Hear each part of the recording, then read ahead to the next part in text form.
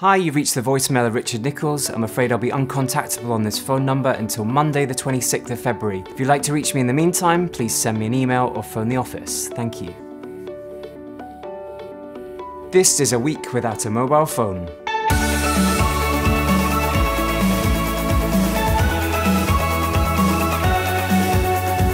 I've had an iPhone now for over 10 years. It's amazing and I love it. I can buy things with it, listen to my entire record collection, take photos, shoot video, send emails, browse the internet, effectively run my business from it. But it comes at a cost, and that cost is, it's a major distraction. So this week I'm having a digital detox. I won't touch my phone for the next 7 days. I'm consciously going to try and live more mindfully. That is to say, without sounding too new age about it, that I'm going to pay more attention to what's going on around me and live in the moment.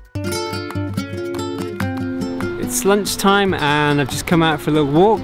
This is a classic example of a time when I would have brought my phone with me. There's something quite nice about just switching off, putting it away, not having any distractions.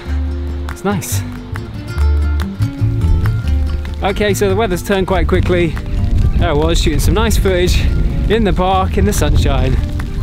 Now we've got quite heavy snow. I'm off.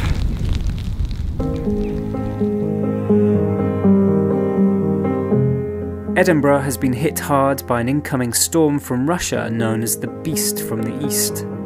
We've had over 6 inches of snow in a little over 24 hours. Of course, if I'd had my mobile phone with me, I would have been alerted to the weather forecast. This was my very first mobile phone, the Nokia 5110, and I got it in the year 2000 when I started my postgraduate film course at Bristol University. It was great, you could make and receive phone calls and text messages and that's about it, but it was perfect and that was all I needed. 18 years ago I'd only really just started using email, but the thought of needing this on my phone back then would have seemed ridiculous. The one additional thing that this phone had, which should have been a warning to me for what was to come in the future, is that it had a game on it called Snake.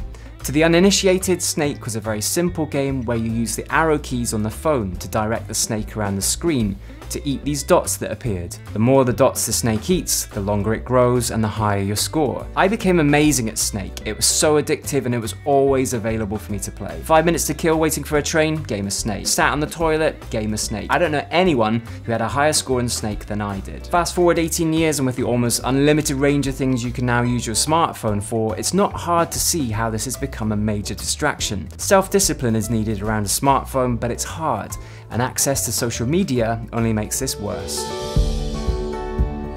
Today I'm down in the Scottish borders doing some filming. It's a nice sunny day and there's still quite a lot of snow around.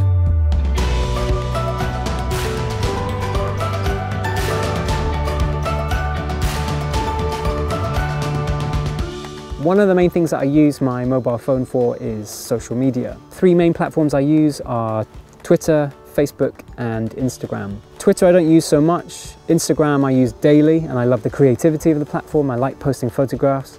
And Facebook I only joined 18 months ago. There's a phenomenon called fear of missing out, or FOMO.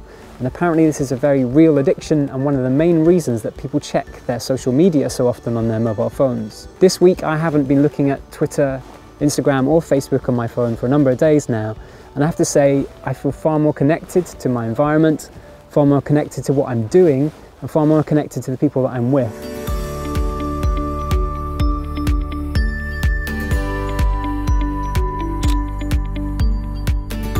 One thing I use my mobile phone for probably more than anything is taking photos.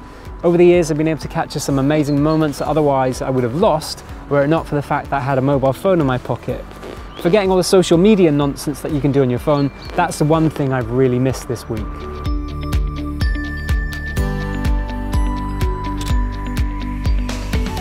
By not using my mobile phone this week, I've actually felt a lot happier. I feel like I've wasted a lot less time, I've enjoyed being around people more, and I've been more observant and interested in the places I've been to. So my experience this week has made me want to make some changes. From now on, I won't start the day by reaching for my phone. I won't use my phone after 9 o'clock in the evening. When I'm looking after my boys by myself, I'm going to switch my phone off. I won't be experiencing FOMO, fear of missing out. It will be FOMO, f*** off, mobiles off. Everyone will be a lot happier. As a parent, I need to set an example to my own children, and ultimately, I'm just very grateful that I spent my own childhood doing things like this, and not this. Thank you for watching my latest weekly challenge. You can follow my progress on these channels, although don't spend too much time doing that on your phone.